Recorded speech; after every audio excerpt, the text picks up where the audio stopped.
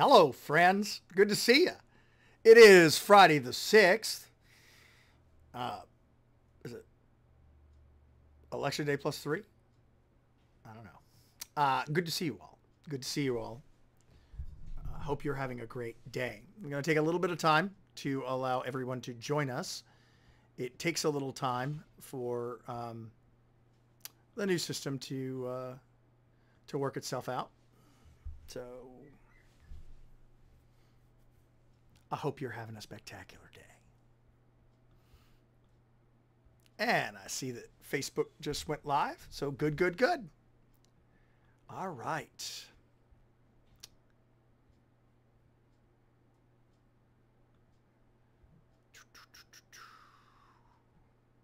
One other share. We're going to do parts of chapter 16 in John's Gospel today. And I'm excited. I hope you are too. Remember to join us on myht.higherthings.org. That's where the Bible study is streamed. It's also the best way to get all the content which is available for you in Higher Things. And they're the hosts of the study. We've got about 4 chapters left. We're going about half a chapter about a chapter every 3 days. So we should look forward to us being done by Thanksgiving. And we'll take a couple of days off for Thanksgiving and then probably start the book of Romans. We'll see. All right. Howdy, howdy, friends. Howdy, howdy, friends. All right. Time to get going. Time to get going. I think I got the... all right. Let's go. And away we go. Oh, that's tomorrow's gospel. Sorry. All right. Oh, that's Jonah. That's not good either. Just wait here. I'm going to wake up in just a second. There it is. 16. I have said all these things. It's a perfect. I've spoken these things to you that you wouldn't be that's scandalized. And you can even hear it in the Greek word skandalisthete. It's a passive. So that you would not be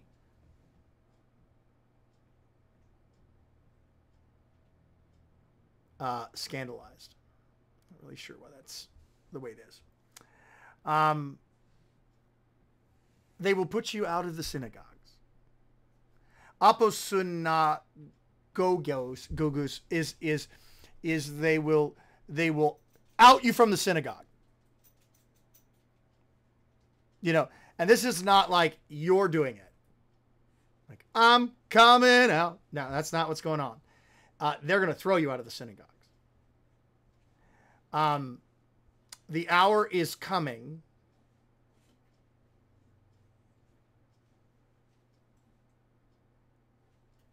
when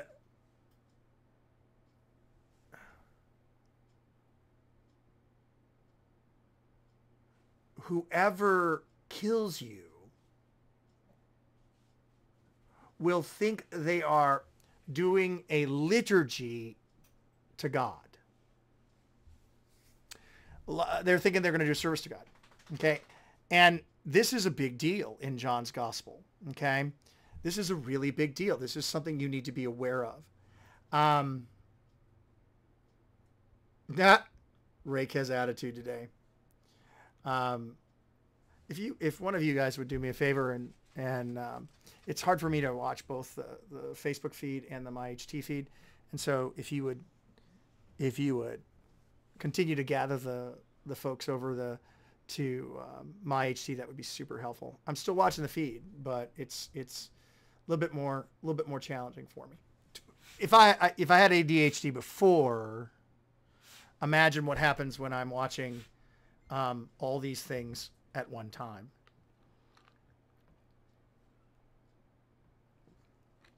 I have said these things so you would not be scandalized. They're going to throw you out of the synagogue, and the hour is coming when all who kill you will think that they're doing God liturgy, that they're serving God by killing you. They're going to think that. They're going to think that. And the question is how does that make you feel? Can you imagine hating Jesus and his disciples so much that they would throw you out of the churches and think when they killed you that they were doing God a service? And we have whether or not you want to okay, Nathan, whether or not you want to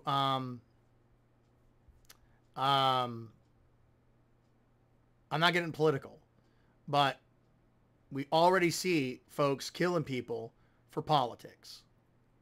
We already see, I mean, that's, and they think they're doing a good work.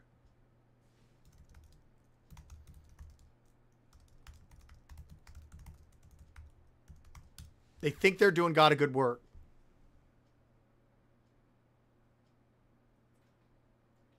Nah, you're not going to confuse me, Jane. And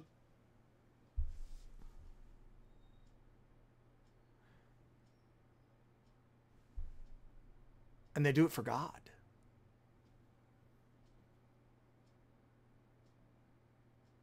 Yeah, all I did was transliterate, right? You got me. Because now the scandalized means that you'll be offended. I don't want you to fall away. I don't want you to be scandalized. I don't want you to fall away. I don't want you to lose faith. I mean, it's easy to lose faith when everybody hates you. I mean, that's, and they think they're doing God's will by killing you. Again, we're seeing this all over the TV.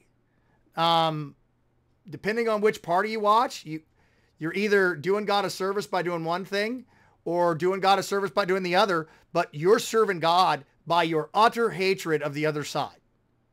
And I hope that's not my side, but let's grant it for the sake of argument here. And you got to be aware of that. All you did was transliterate. That's really funny. That's why we don't like him. No, we like Pastor Rake. Big fan of Pastor Rake. I'm going to put it on the screen what this word means. That is just, I'm going to turn the fact book off. That is not helpful. That's not helpful. That's a change that I don't like. If you're going to change this, then change it in a good way. That is a change that I don't like. To exclude. Oops, that's the wrong verb. I picked the wrong word. Having fun today. It's new software. They updated it. So, oh, there's scandalized. We want that one. There it is. I'm going to give this to my dear friend.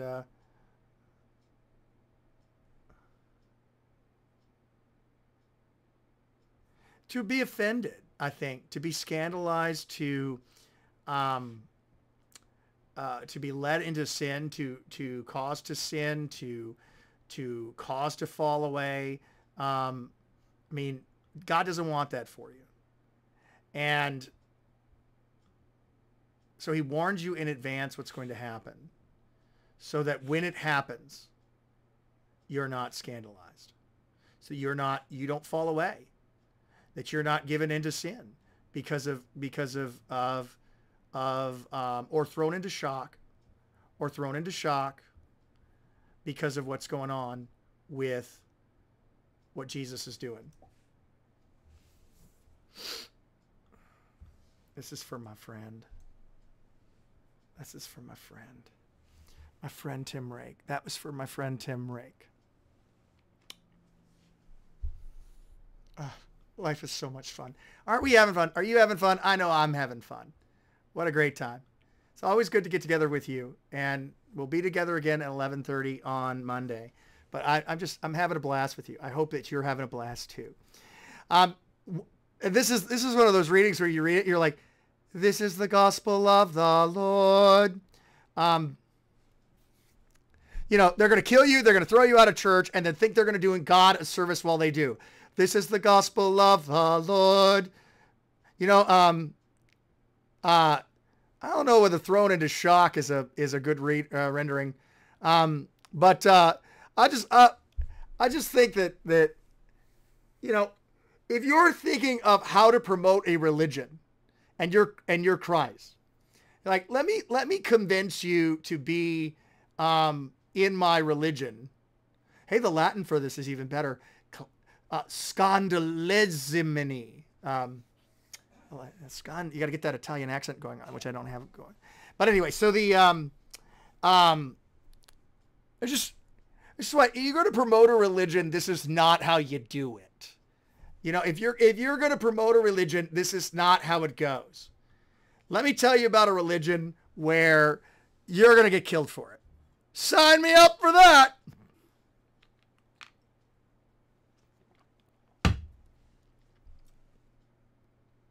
But what if the one who is delivering this message about what's going to happen to you is telling you what's going to happen to him? What if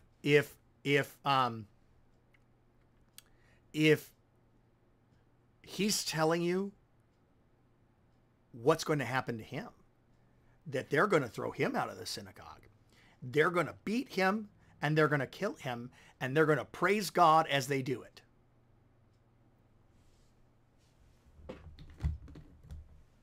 And they're going to justify the means this, which again, we're seeing especially in our culture today, where if someone is politically, morally, or distasteful to you, you can kill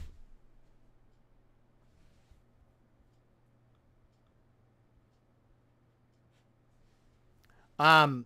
You can kill them. So, I was reading somebody's Facebook wall yesterday that you know, no matter who wins the election, I'm going to remember all of you who voted against my guy, and I'm not going to be friends with you anymore because you're so morally correct. So this isn't unbelievable. We're seeing it.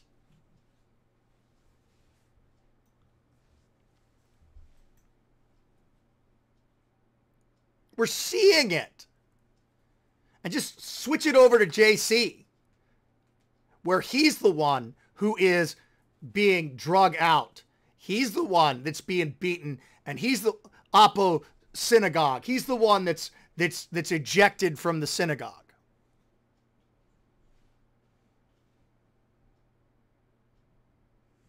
He is Thor. He's getting into other mischief.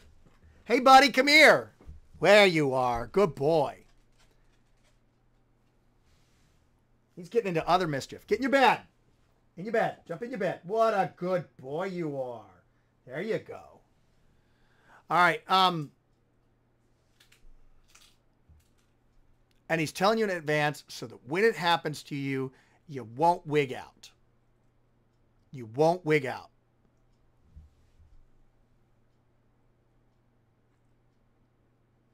And they will do these things because they don't know the Father nor me. Again, to do these things to God is to do these things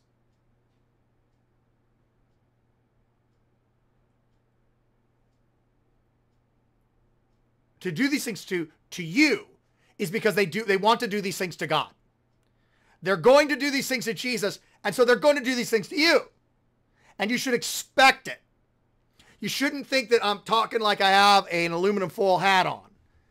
That's possible, I've never actually owned it. Did you just see that? Kobe.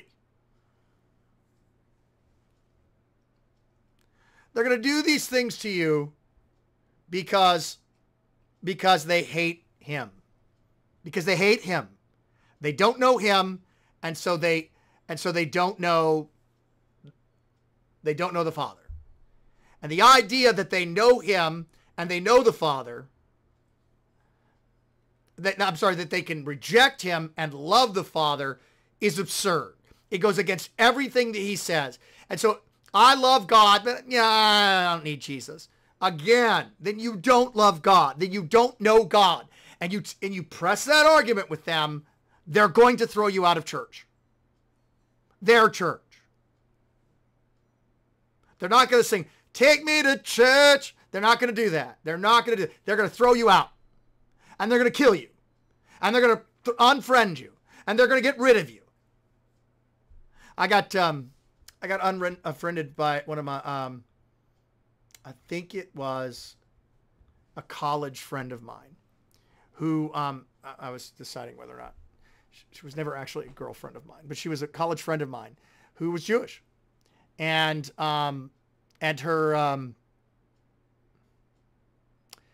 take on it was, the reason why she unfriended me was because I was posting about Jesus. Come Christmas time, I love to take a look in the stores. And I personally, I love Christmas. I may be putting up my Christmas stuff in the next, I don't know. If I wasn't moving, I would be thinking about it. But what I love about Christmas is I love about the commercialization of Christmas. Bear with me on this one. Because the whole world, those who hate Jesus and those who love him, all of them, whether it's for money's sake or for his sake, they all declare the praises of the one born of Mary. They can try to do the happy holiday thing. They can try to make it about other religions. But when it all boils down to it, the reason why we have Black Friday deals, the reason why we have parties, holiday parties, the reason why we have parties at work, the reason why we exchange gifts is none other than the crucified. The one born of Mary. That's what it's all about. So I personally love the time of year we're about to get into because everybody is magnifying Jesus. Whether you say Happy Holidays or you say Merry Christmas, even if you say Merry Xmas, which again, the X is a key, which is the abbreviation for Christ. It's Christmas. It's the same thing. You're all, no matter what. Oops, bad throw. You're all celebrating Jesus. It's all about Jesus. Whether you hate him or you love him, you're still celebrating him. And that got me unfriended.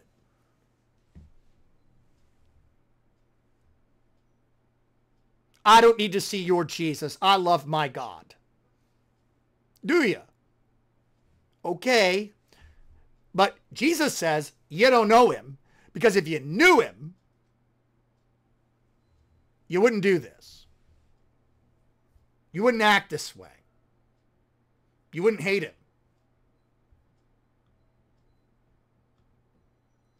They will do these things because they have not known the Father nor me.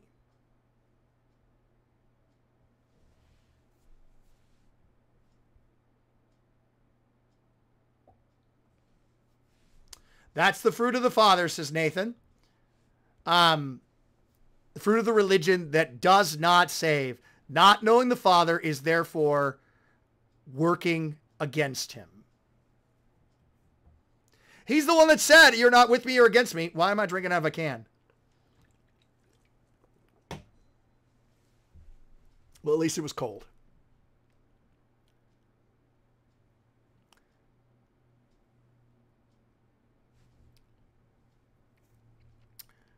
I do not say these things.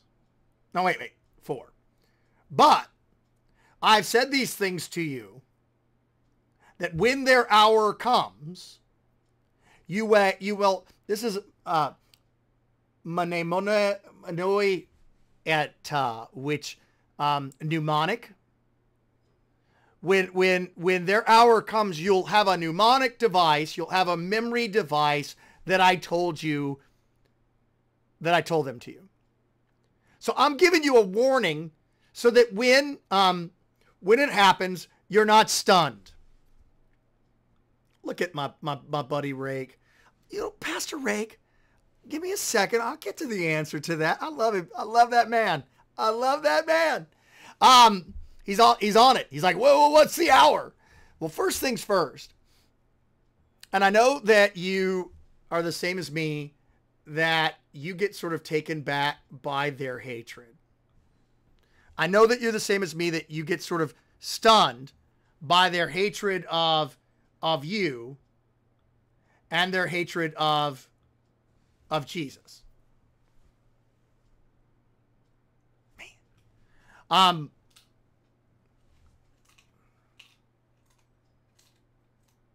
I get it. It happens to me too. And cuss out in church meetings. And I just sit there, I'm like, how did that happen? Well, let me tell you how that happened. They hate Jesus.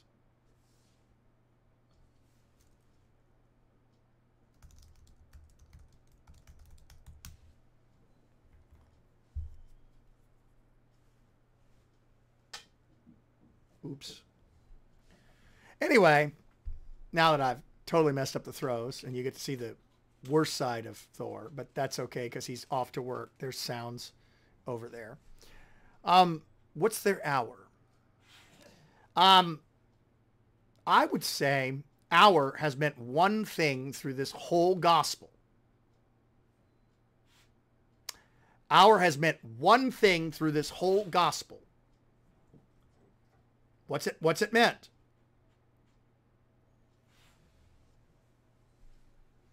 Through this whole gospel.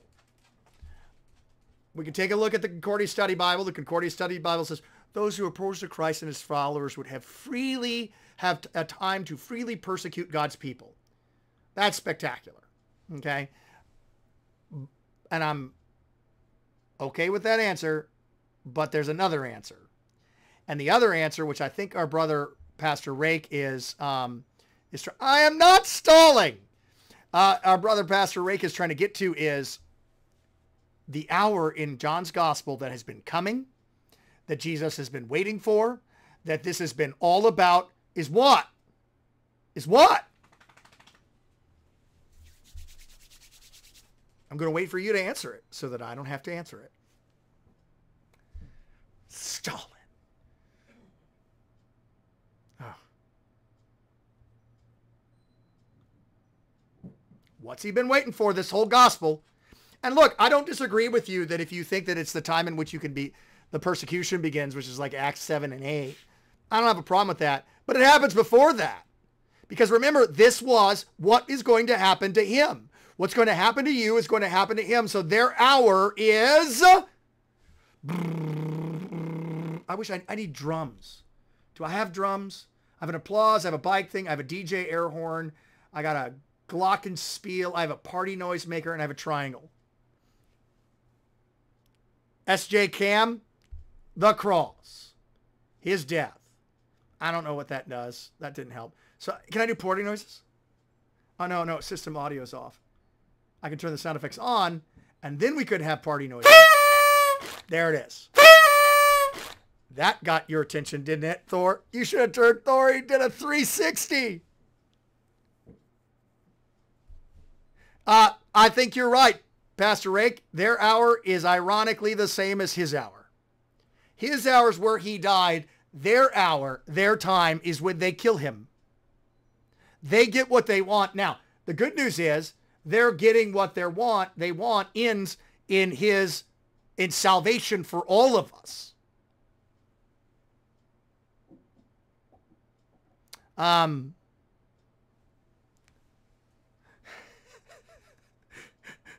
They say turn the sound effects off. Spectacular. I wish you could have seen Thor do a 360. Like, what on earth is going on? I did not say these things to you from the beginning because I was with you. Look, that would not be a great selling thing for Christianity. But that's not why he doesn't tell them this. He doesn't tell them this because he was with them. But now, I'm going to the one who sent me. And none of you ask, where are you going? Well, they don't. Because they know where he's going. Kind of. Thomas hinted at it. Let's go to Jerusalem.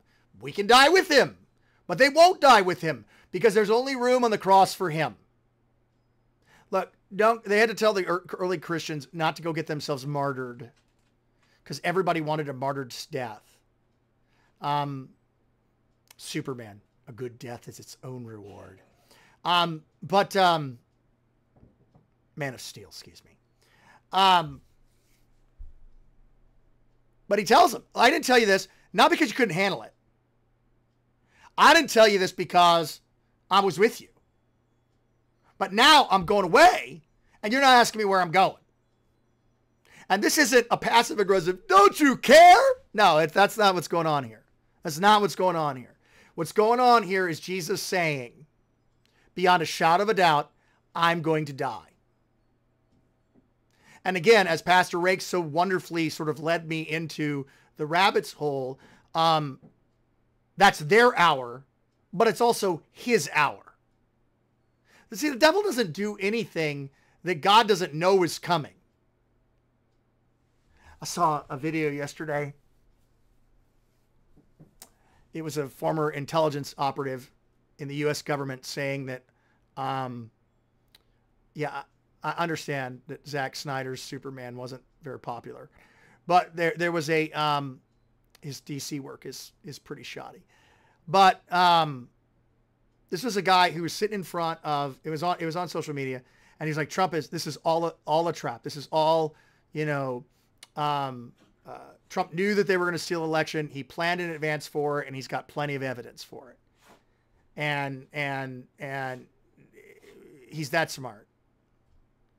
And the only thing to comment on that is if you're a Trump supporter, hope so. And if you're not a Trump supporter, that needs to be marked as fake news. But unlike Trump, Jesus is God. And since Jesus is God, the devil doesn't do anything. They don't do anything. We don't do anything for him or to him apart from him. And he takes all the evil that's done to us and to him, and he uses it for good. Think about that. Think about that. He does it all, and he uses it for good. He uses it for good. Let's see if we can get another verse in before we depart in peace. Nevertheless, now, oops.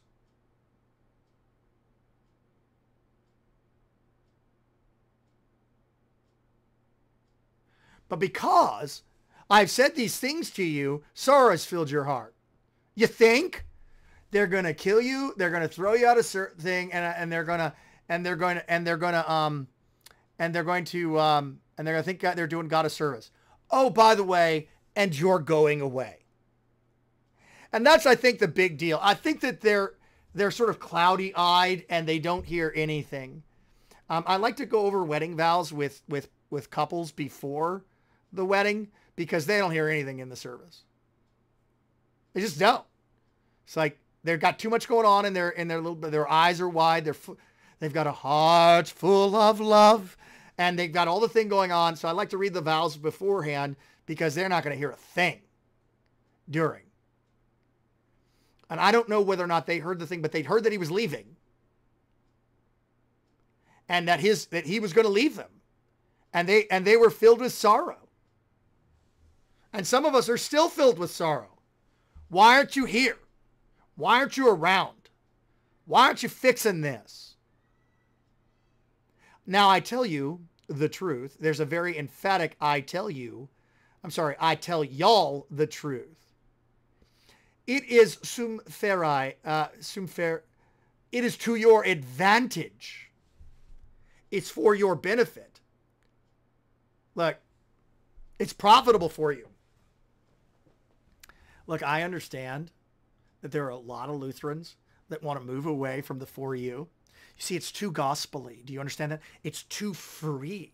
That God would do everything he does for you. I mean, people would just hear that and then they would just take advantage of it and sin. You mean like they already do? I mean, that's what they already do, right? That's what they do, right? That's what we do. Not them. That's what we do.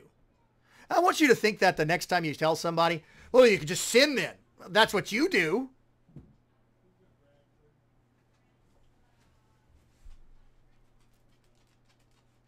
But even his going away is for you.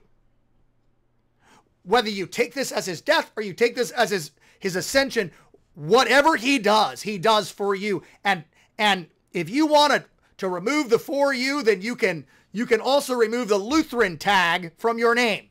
Have a nice day. I hope Presbyterianism is nice. But because the scriptures are filled with the for you. They're filled with the for you. And you want to take that out of the scriptures, you want to move on from it, you want to get to something else that you really want to get to, that's great. Do it in the Presbyterian church. Or the Baptist church. Not that those guys aren't Christian. That's great. They are Christians. But what is emphatically scriptural and therefore emphatically Lutheran, daring to be Lutheran, is confessing that everything God does, he does for me. You know, like the Catechism says, the words for you require all hearts to believe. So even his going away is to our benefit. You should think this when bad things happen to you. He's going to make this work out for me because he does everything for me. He doesn't do anything not for me. That's the way of faith. That's the way of faith.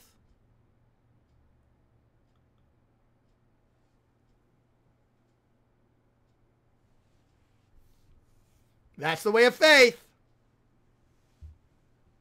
Whatever happens, whatever befalls me, Zack Snyder making DC movies that stink, it's going to work out for my good.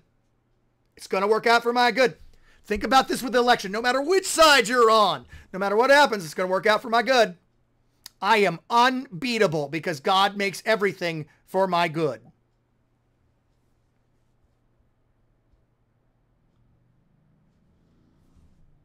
I'm not going to despair about the election because whatever happens, God's going to make it good for me.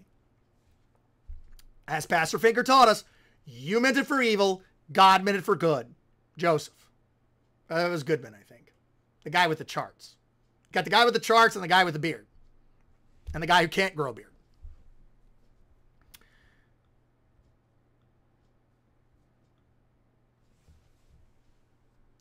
This is to your advantage that I go away. Very emphatic. I tell you the truth. I go away. That's to your advantage. For if I do not go away, the Paracletus, the Paraclete will not come to you. But if I go, I will send him to you. This is why we confess the filioque. This is why we confess that that the Spirit proceeds from not just the Father, but the Father and the Son. Now, the issue that the Eastern Orthodox have is valid. Just don't go changing the creed all by yourself, Western Church. But that doesn't mean the change wasn't helpful, because it's not that that the Spirit proceeds only from the Father. He proceeds from the Father and the Son. Paracletus, helper. That's what the Spirit does. Comforter. Either one is fine. Paracletus, I like comforter better. But, you know, whichever one works one better. See, because it,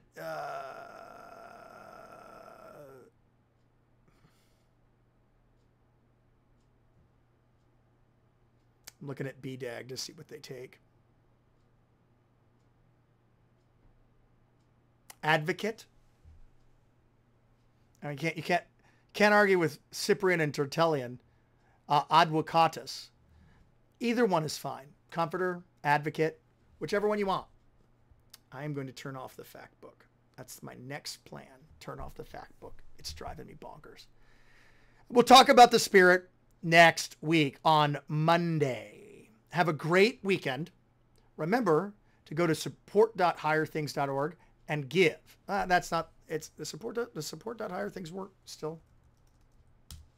Nope, it doesn't. Go to higherthings.org/giving and give today. A tax-deductible gift to Higher Things keeps our Bible study in your midst, keeps it here for you, keeps it a gift to you. It also helps us support the ongoing putting of the gospel in the ears of young people all throughout the world. So go ahead and give today. I'll see you Monday. Same HT time, 11:30. Same HT channel, myht.org. Have a great day. myht.higherthings.org. Have a great day.